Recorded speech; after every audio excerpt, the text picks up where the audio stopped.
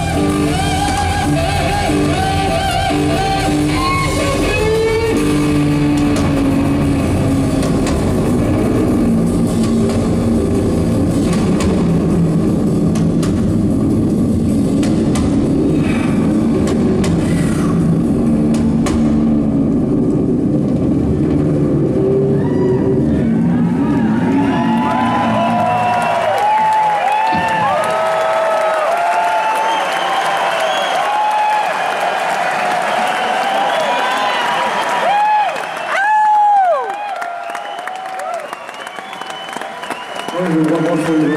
This is pretty good.